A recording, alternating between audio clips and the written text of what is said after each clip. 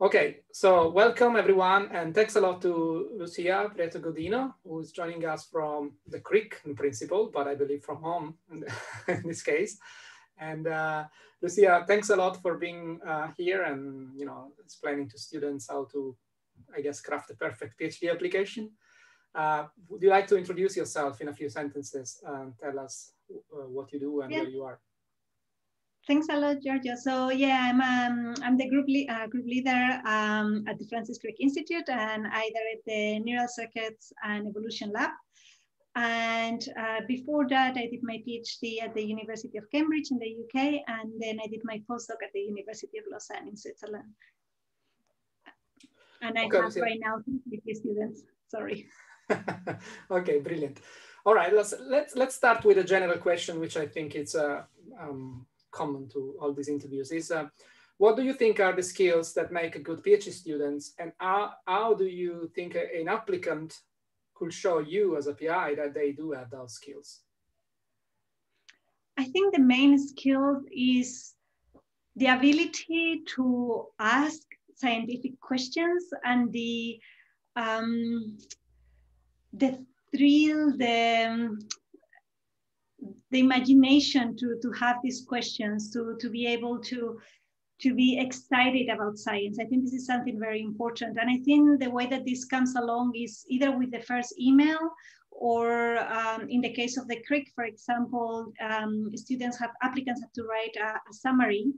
And I will say that it's very important to bring this in the summary. What we want to hear, or at least what I want to read in the first email or in that summary, is what excites you.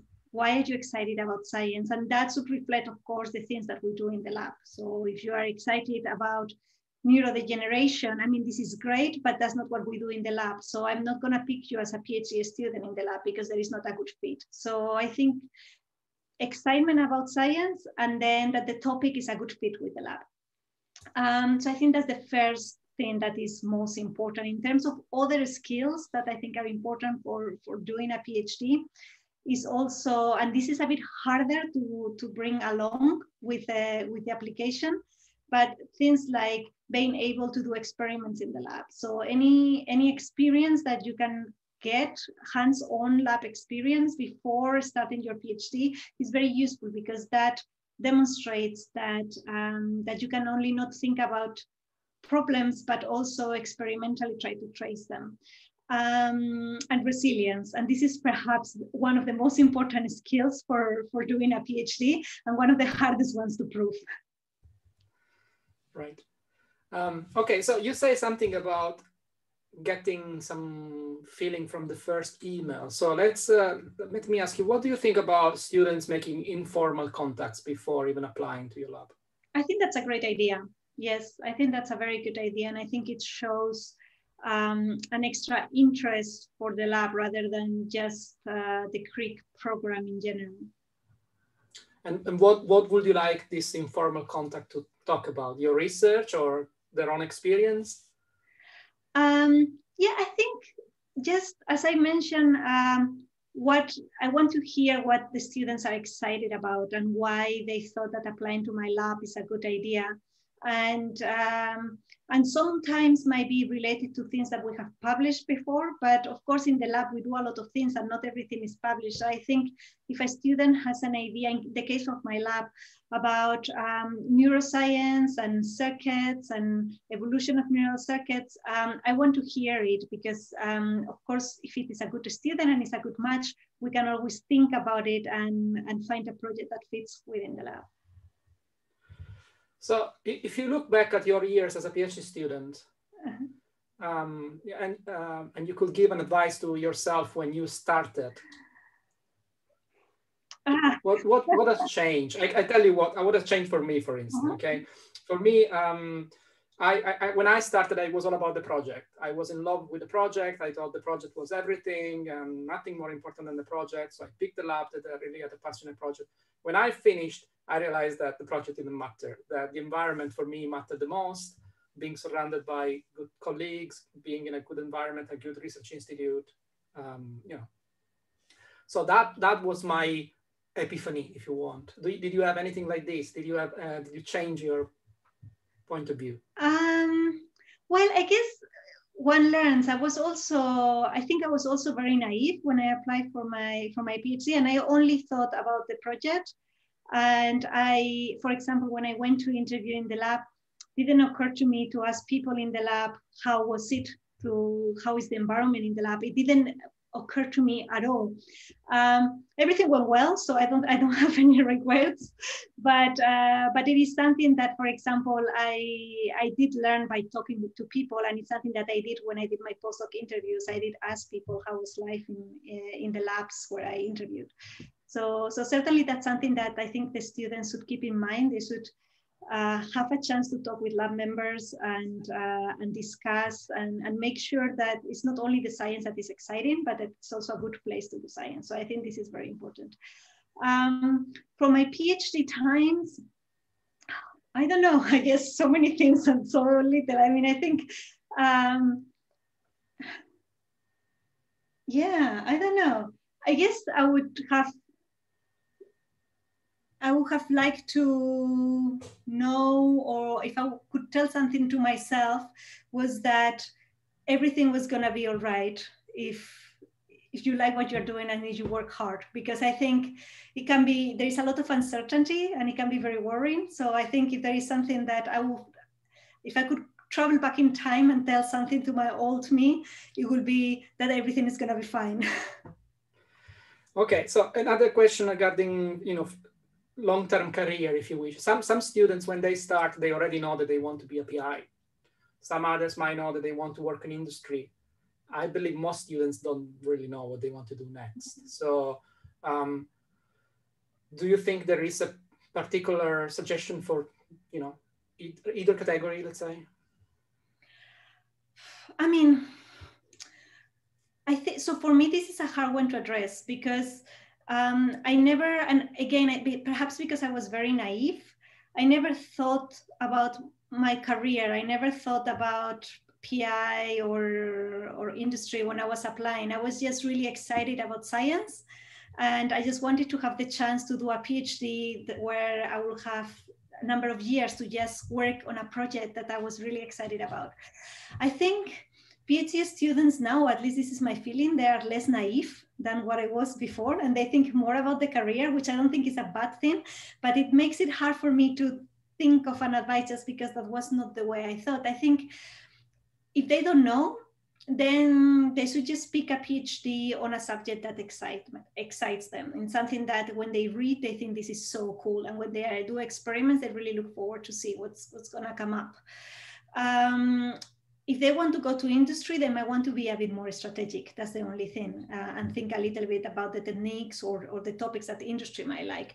But for those who want to do academia or that they don't know, I would just say pick a project that is exciting. Right. So you now, as a PI in the Crick, you probably go through dozens or even more of PhD application, I suppose, 100 of PhD application every year. So what do you learn from looking at so many applications? So is there any secret tip that you can share with us? Yeah, there were actually, we are in the process of recruiting for PhD students. I had these things fresh. And as I said, in this summary, in this first impression, so one thing that I think is important for the students to get in mind is that, especially in these big PhD programs, each PI has to review 100 or more applications. And realistically, in most cases, they have like maybe 3-5 minutes to convince the group leader to pass them on to the next stage. That will be like an interview, right? So things have to be to the point and concise and clear. So for example, in that summary, as I said, what I want to see is, why do you want to do a PhD in my lab? Not why you want to do a PhD in general, but in particular in my lab. What are the questions that are exciting for you? And a lot of students, they use this space to say all of the great things they have done, but this I can already see on their CV. In this bit, I don't want to read from them how great they think they are. I want to read what is that excites them from a scientific point of view. What are the questions that they want to address? So that's one thing. The other thing they need to back their referees. So there are some students where the referees haven't answered and you have to start chasing them ourselves, then it just becomes like an extra step. So they shouldn't be shy and they should really make sure that the reference is getting on time. I think that's also something very important, and pick them well. I think that so a lot of students, I think it's good to pick the personal tutor because it says something, but if they can pick at least 1 or 2 reference from people that have seen them working actively in the lab in a research environment, I think that's also very important. Yeah, that's very good tips about the references. Right, so do you want to close by telling us how the progress works, the Crick? How do you go through the application to becoming a PhD student?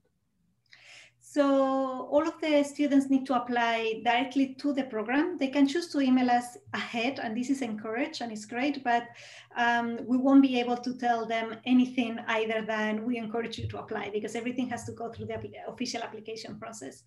Once that's in, then, when in doing that, the students can pick up to 6 labs, and they can rate the labs as 1 or 2.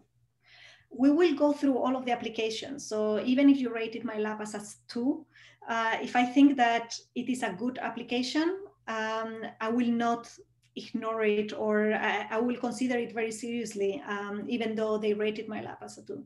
So that's one thing that is important. And this means that most applications are reviewed by a lot of group leaders. And this means that most group leaders will review a lot of applications in the order of 100. Out of those, we can invite, each PI can invite 3 students. So you can imagine that this is quite a bottleneck when out of 100, you can invite only 3. And then we can make a list of 10, so 7 in addition of those 3. And if another group leader has put in their number in one of the first 3, one of the ones that I have in my extra 7, then I will be able to interview them as well. So eventually I will be able to interview 6 students out of all of the ones that applied. So all of us go through the applications, all of us make a rating. I can see how other PIs are rating the other students, and there is no, I think we all just want to have the best match in between students and groups. So whenever people are invited to the interview, we encourage the students to also have one-to-one interviews with other PIs that have selected them. And in general, it works quite well to make a match. So very competitive, but very transparent. It is, sorry, very competitive? But quite transparent. So yeah, exactly. It is quite transparent in the end. And then if a student is wanted by 2 labs, then the student will be able to pick if the 2 labs want the student, right? So it's somehow it ends up working quite well. But here the only thing is that, again, I come back to this summary, right? Because the students can apply for 6 labs. I think there is sometimes they feel the urge that they need to fill in all 6 labs. And I think this is a mistake. I think they should, if they fill in just 3 or just 2, that's fine. They should put in the ones that they are most interested on. Also, I would recommend that they mention in that summary that they have why they want to join at least the labs that they have rated as a 1.